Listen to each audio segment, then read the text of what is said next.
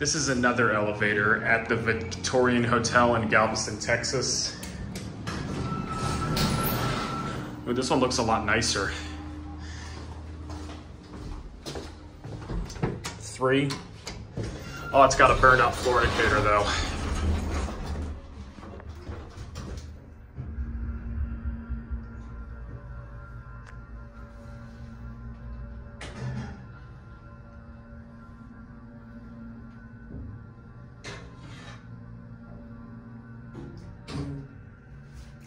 Doesn't run very good, but it's got a good motor.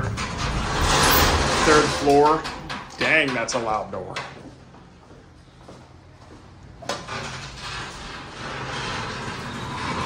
Yeah, kind of a sketchy looking place, if I'm being honest. All right, back down to the ground. And the door close button works. Got an ADA compliant phone. Started up rough. It's not a bad looking elevator though. Looks nicer than the other one at this place I just filmed.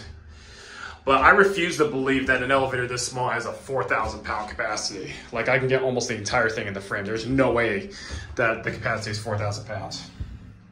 These are your fixtures right here. Again, I am leaning towards that these are Esco, or it might just be generic because I've seen these buttons in a lot of them. All right, there's your certificate right there. Don't leave without me. So, there it goes.